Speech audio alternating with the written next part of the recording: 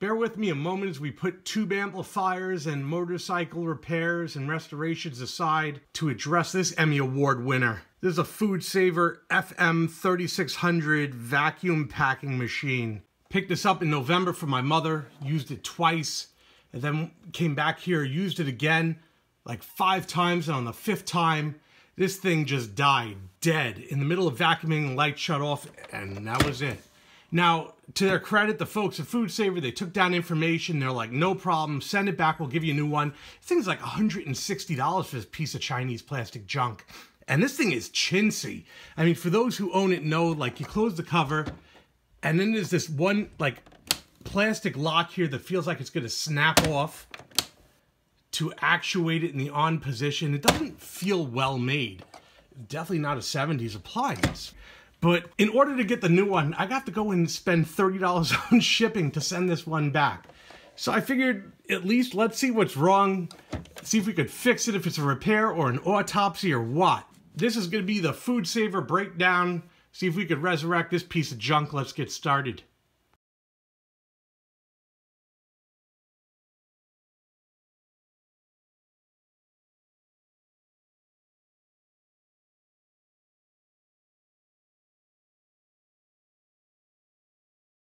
I pull out the bag right quick.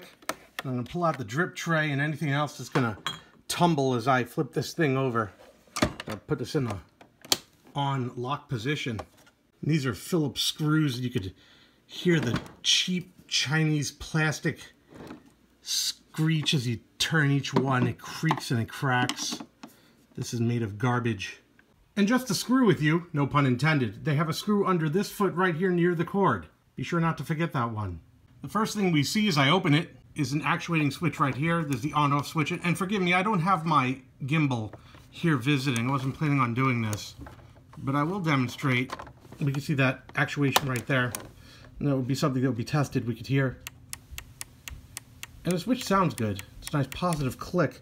It makes its way down, but if we look at the main board, there's a fuse right there.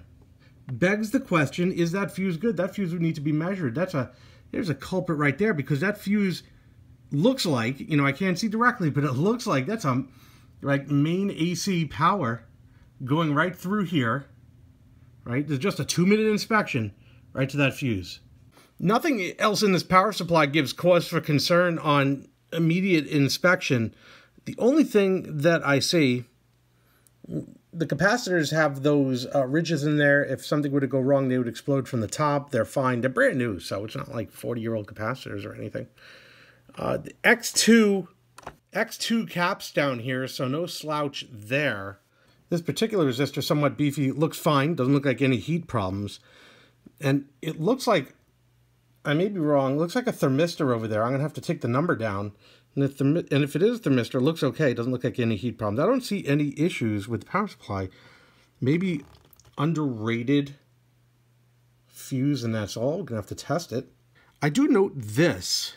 Strange that there is a conductive heat pad on this voltage regulator on VD1, but not one on VT1, or maybe I just can't see it. That's the only interesting thing I note there. Between those two, you can see that right there. Other than that, everything seems fine. I look at the other side of the circuit board. I see no obvious cause for concern. Nothing melted, nothing exploded. I measured both the switch and the fuse with the continuity meter on the voltmeter, and both of them turned out to be good. Neither of these are a problem. I'm going to have to work past this. I did go and measure the 2 resistors here. Both of them also showed to be good. We're going to take a look at what looks like voltage regulator. I'm going to have to get down and look at that number, see what that is. Interestingly, along this IC, measuring against the heatsink, which I assume is ground. I'm not sure yet. But on each pin, I see 165 volts DC. Each of them, 165 volts DC. Doesn't sound right. I'm going to take a look and pull the data on this. I'll point out that this unit is unplugged. Everything's discharged, including the capacitors. Right here, flipped over and inverted. Mind you, this is drain and source on this MOSFET that I was getting the same voltages across. And we could see here that there is no electrical connection that directly connects these two. I say that because this is in circuit, and the possibility exists, obviously, I still have to return this unit for warranty. So I can't tear it up. I'd like to, but I can't, right? And the reason why I say this is in place, and I measured the resistance between drain and source and found that these are in fact shorted. So this should be open between drain and source on a working N-channel UNIFET MOSFET like this. This is from Fairchild. I looked this one up. By the way, for those wondering, this is an FDPF 10 November, 60 November Zulu is the type of device that's here. And it is just the same voltage across because it is internally shorted. It looks like this is the component that has failed. Looking this part up on Mouser, I see that I could purchase one individually for about $1.50. If I were to put that into one of my other orders to exclude shipping, we could see that about $1.50 would get this unit working again. Also, it's worth noting that if this were out of warranty and I were doing this, I would definitely be taking this piece out and doing a more exhaustive test, the capacitive test for this, to definitely determine this is the point of failure. I'd also be going around these components to see if they were in specification, working from this unit back to the beginning to see what the problem is. Is there perhaps inadequate filtration in this capacitor? Is there something going on here with this cap that caused this to happen? We could take a look and see what this value is. I'd like to take a look at this one for a moment. What is it, a 5D9? Yeah, so it's possible that this thermistor right here is inadequate for what's going on. I can't really say. I don't have the tools with me or the ability to break this down now because it is under warranty. Look it on the oscilloscope. I would bet that one or more of these components here is substandard, or the heatsink here is inadequate. Again, I can't escape this right here. Is there a backing here for this?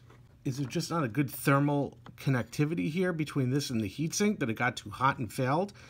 I really can't say. Maybe something got hot. The paint is coming off of this resistor. We could see. Can't be sure.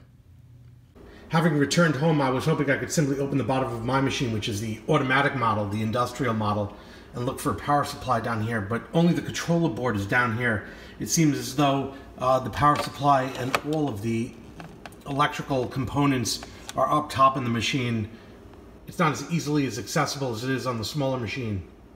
We could see here a similar circuit on this circuit board, also internally fused, much larger fuse on this unit. This is the automatic unit, mind you.